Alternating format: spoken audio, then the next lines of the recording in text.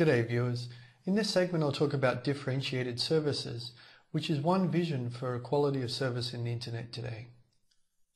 Okay, so in differentiated services, what we're really trying to do is provide a small number of different classes or grades of service. So this is a premium and regular service, network service if you will. And it's one kind of quality of service which is gradually being deployed in the internet today. For motivation, let's return to our classic scenario of a user who's sending Skype and BitTorrent traffic at the same time. Actually, they're just examples of kinds of traffic. Instead of Skype, you might imagine remote desktop and gaming traffic and so forth. I really have in the picture here down on the left the pink packets and blue packets, and they require different kinds of service. You can see the blue packets are marked as priority VIP packets. Maybe your gaming or remote desktop or Skype traffic is more time sensitive than your other traffic and you would like it to receive preferential treatment. What we're really after with differentiated services is to work out how we'll be able to provide that kind of preferential treatment. And what we're going to do, as you might have suspected all along, is combine some of the building blocks that we've known about because we've seen them in earlier lectures.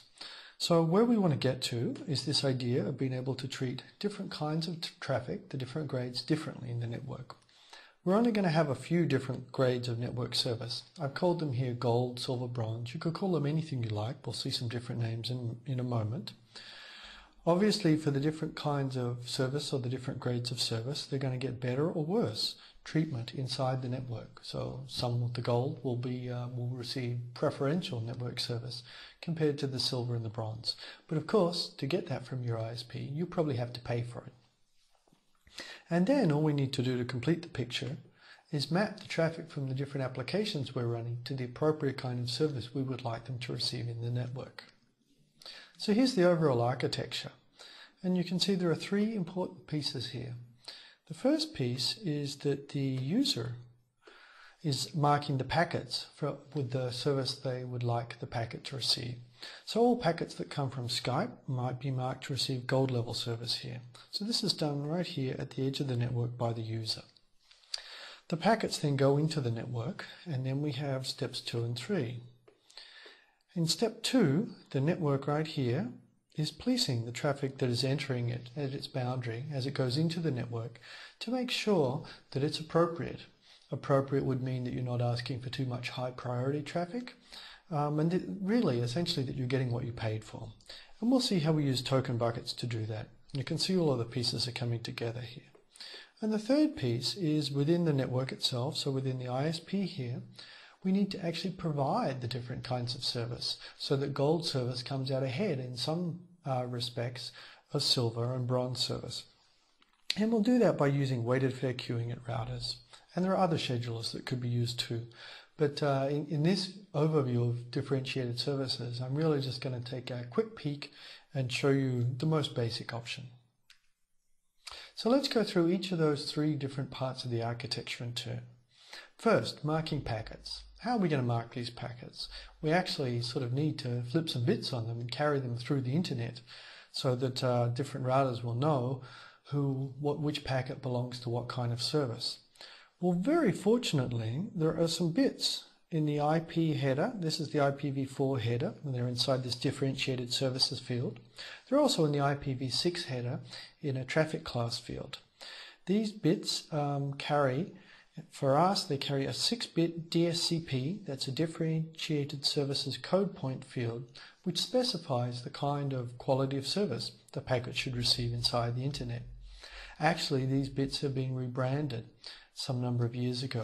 Originally, they were called the type of service bits, and they were able to specify whether the packet should receive low delay or high throughput, all of this sort of stuff. But no one really knew what to do with quality of service in those days, and so they languished. So they've really recently been relabeled so that they can be used for something that's closer to their intended purpose. But luckily they were there because IP header space, at least for IPv4, is some of the most scarce and expensive real estate in the world, I guess. Okay, so now we know the bit fields where the marks go. We need to work out what to put on them. Well, In the differentiated services architecture, there are many possible different DSCP markings that could be put on a packet to request a different kind of service. Actually, it really depends on what the network operator is going to provide here. Differentiated services is really a toolkit, and you can make up all sorts of quality of service offerings.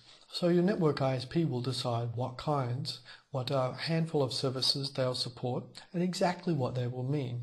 But I've shown here in the table just some different common differentiated services names. One kind of differentiated service is just a service that has a code point of 0. That's the default forwarding service, and that is, surprise, best effort. So you get just what the internet already does. This is appropriate for what's called elastic traffic, and that's traffic that can be spread out over whatever time is available. So BitTorrent is a good example of this. It's a bulk download. It just goes as fast as the network has spare capacity for it. And beyond this kind of service, I have 3 other services here which represent kind of more stringent qualities of service. So where the network will actually do a little more than best effort. There's one kind here which is assured forwarding, is the name that's used. It's a little unclear exactly what this is, but we can think of this as some kind of enhanced forwarding. It's not best effort, it's enhanced effort. There are many different DSCP values that are used here. I've shown a typical range for different grades of this service in different ways. But the need that this service provides is traffic that has some kind of average rate that it requires and that the network is going to provide. Streaming video is a good example of this, because you would like a certain rate so that you can get through the right quality of your video, but maybe you don't care particularly about the exact delay you get because it's a streaming scenario. Beyond this, we have expedited forwarding. This is for real-time traffic, like voice over IP or gaming and so forth. This is traffic for which you want the network to provide low loss and low delay. And then finally, there are other more historical kinds of forwarding values. In this field, old precedence values from previous uses of the field can be used. And they really specify different priorities of traffic. And I've just shown an example here, network control traffic. This is high priority traffic. A good example is traffic which is sent by the routing protocol between all of the routers to help maintain the routes. Well, you'd really think the network should treat that as high priority and deliver it so the routers can work out which way to send all of the other traffic. So you can see here that quality of service can actually be useful for running our own network. Okay, so now we have all of the markings and we know something about what they mean. All we have to do now really is have traffic be marked by the users. Now exactly what application is marked with what DSCP value for service is a matter of local policy. It depends on how it's configured in the user network at the end. And the reason it's local policy is it depends on your objectives. I picked an example here. Should gaming traffic be marked as expedited quality of service or not? Well, I don't know. If this is you at home, yeah, absolutely, because you want a good gaming experience and latency really matters. If this is your business at work, they might not be really thrilled to be paying for extra money, for all of the premium service that they're buying for that to be used on gaming traffic. They might think their VoIP calls are more important. So there's a matter of local configuration. In either case, it's done on the user side as traffic goes into the network. This could actually be done on the host itself as part of either the operating system or the application. This is actually quite helpful when you can do it because really it's the application or the local operating system from which the traffic is generated that has the best idea what that traffic actually is and hence what priority it should get. Or it could be done by a device inside the network, a kind of middle box as traffic is going through. You might use the heuristics like the ports on which the TCP or UDP traffic is going to decide whether it's high priority or not. This is actually a little tricky to do it inside the network because if the traffic was encrypted, for instance, it might be a little difficult for the network box to tell what kind of traffic it is and how important it is in terms of quality of service. So there's another twist which makes it difficult. Okay, step 2, policing at the edge of the network. What's this all about? Well, this is really about 2 things. The network at the boundary as the traffic comes into the ISP network that's going to implement quality of service it needs to check that incoming traffic to see that it meets whatever service contract has been agreed with the user. For instance, you would not want to, if you're the ISP, allow more expedited traffic or packets with expedited markings into your network than you've already agreed to accept from the user, and more particularly that the user has already paid for. If they haven't paid for it, you might just not want to give them expedited service. And more than that, you might also do a little housekeeping. You would only pass in allowed quality of service markings. For instance, users should not generally be passing routing traffic into the network. So if they have any markings for network control traffic that should be treated as very high priority, these markings might be scrubbed, because you're only going to allow that kind of traffic to be generated inside your network. You're not going to give that high priority to the different users. Now, policing, just to tell you a little bit about how policing is done, you might have guessed the answer already. It's done with a token bucket. We simply run a token bucket machine, and that way we can assess the rate and the burstiness of traffic, and we can decide whether too little or too much traffic of a certain kind is coming in. If too much is coming in, then we can simply demote the traffic which is out of profile. We could discard that out of profile traffic if there's too many high priority packets coming in, but what is often done instead is to demote it. If a user marks all VoIP packets as high priority, and for some reason there's a lot of VoIP traffic, and so there's too much high priority traffic, more than they paid for, what the network can do is it can demote and change some of those markings, and it can remark that high priority traffic to be just best effort traffic. That way, if there's enough bandwidth in the network, it will get through, and if there isn't, it won't get through, and the user will find they're not getting the service they want and have to buy more service or use the network less or something. And actually in DivServ, other kinds of demotions are possible too. For instance, these packets might be prioritized for a different kind of loss. If you've got too many high priority packets, you might let the extra ones in, but mark them as the ones which should be dropped first. So that's policing. What about the third component, forwarding? Well, here we really have to work out how the packets are going to be treated at routers to provide the different kinds of services. And the answer is that the routers inside the ISP network will use weighted fair queuing as a scheduler instead of FIFO. If we use weighted fair queuing and adjust the weights appropriately, we will get different kinds of service. Now, when we talked about weighted fair queuing before, we talked about different traffic flows going into a queue and drawing from those queues. Here, the different traffic flows are the different kinds of service. So we'll have a different queue for premium, regular, best effort, expedited, and so forth. And what we'll do as traffic comes in to a router is we'll use the markings on the packet, the DSCP code points, to map the traffic to the appropriate queue so it'll get the service it wants.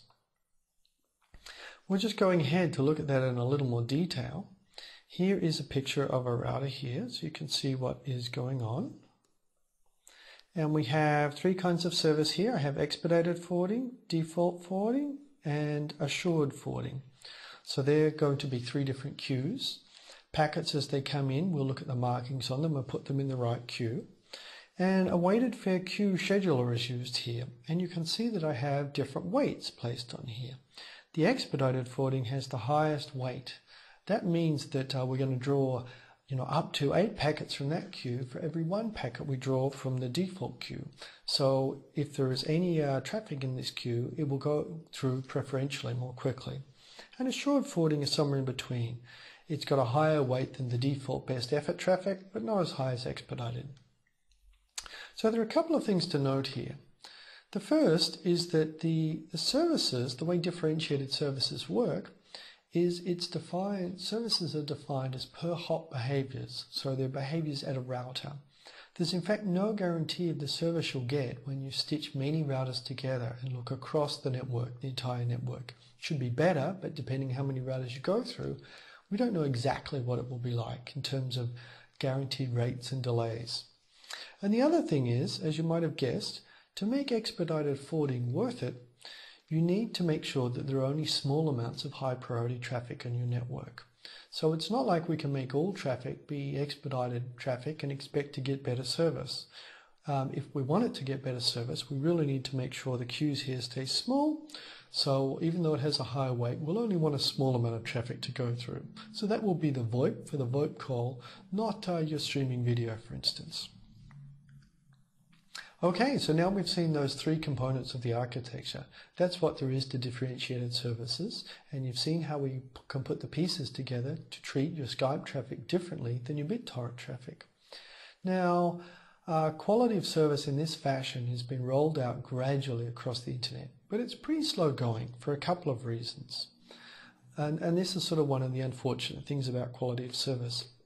The first is that it provides value, the most value, really when it's deployed across the entire network. It doesn't do you much good if quality of service is deployed across your ISP, but not the ISP of the person you're talking to.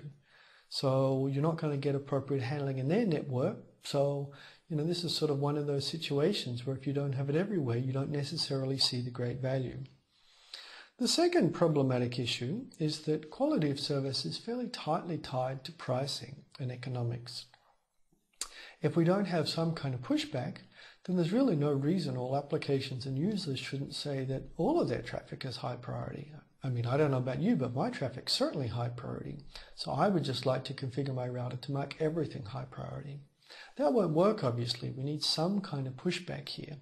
Often that pushback will end up being reflected in pricing somehow. And this just complicates the rollout of quality of service in the internet. For this reason, the deployment of quality of service has been quite slow and difficult, but it's ongoing and we should expect more of it in the future.